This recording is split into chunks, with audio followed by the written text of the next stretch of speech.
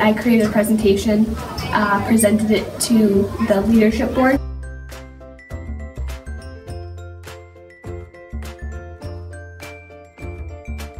It was like giving any other presentation. Try not to make eye contact. Try not to be so afraid of big people like principals and superintendents, because I mean, I'm willing to bet that our superintendent didn't start out and just got the job as a superintendent.